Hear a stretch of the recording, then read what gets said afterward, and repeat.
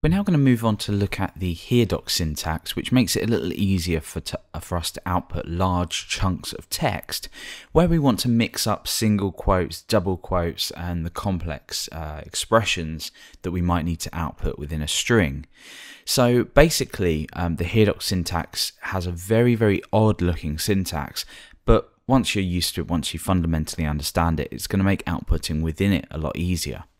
So we'll go ahead and look at how the syntax looks, some careful considerations that we need to be careful of, and then we'll look at mixing up single quotes, double quotes, and complex expressions. So to create a Heredoc string, if you like, we're going to go ahead and create a variable. We'll just say string in this case. Now, the syntax does look strange. It's 3 less than signs, then an identifier, much like you'd find in a variable. So it can't start, for example, with an integer, anything like that. We want to start with a string.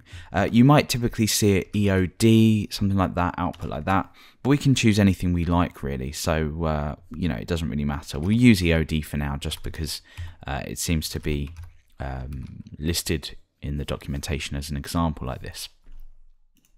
So what we're going to do now is we're going to look at a consideration here, because this is actually entirely valid syntax, but it will error.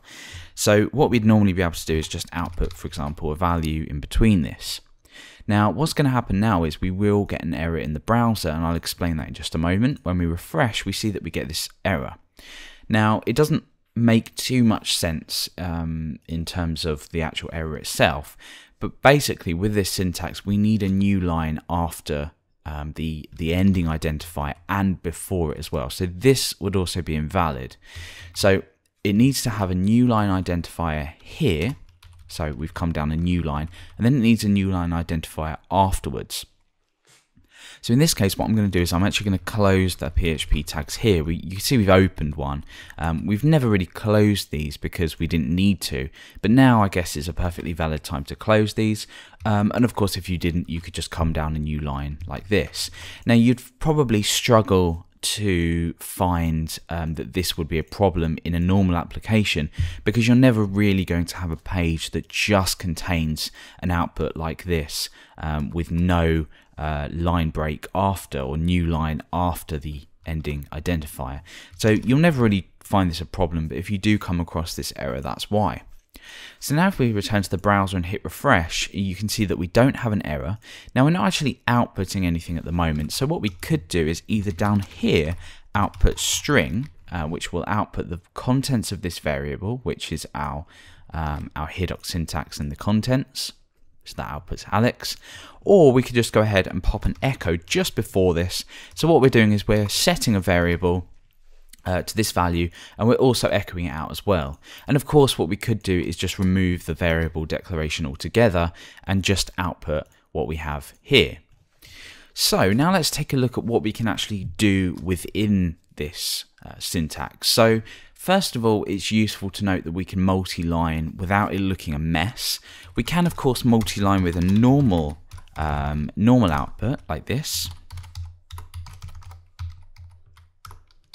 But it does look a little messy. So if we use this syntax, we can just use this and output what we want. And it's useful for outputting, say, chunks of HTML that would otherwise look a little messy, like this.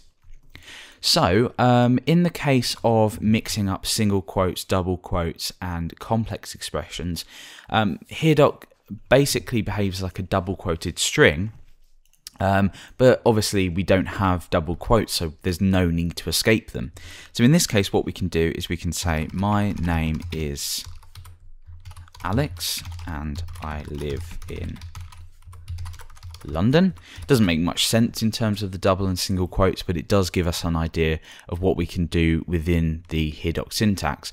So if you find yourself having to escape, maybe switch between single and double quotes, concatenating, and it starts to look a little messy, you'll probably agree that this looks a lot cleaner. So what we can also do is we'll define this array that we defined in the last tutorial, and we can say something like and I am, or I'm. Now we still need to use our complex syntax, we still need to use our curly braces, but we can then define an age in here. So we can mix these up without it looking a complete and utter mess. So that is basically the Heredoc syntax. You know, there are some considerations, but there's a lot of information in the PHP manual if you go ahead and look that up. So that's how we output things. There are, as we've seen, some limitations, but if you find yourself mixing up single quotes, double quotes, complex expressions, anything like that, then it makes sense to go ahead and use the Heredoc syntax.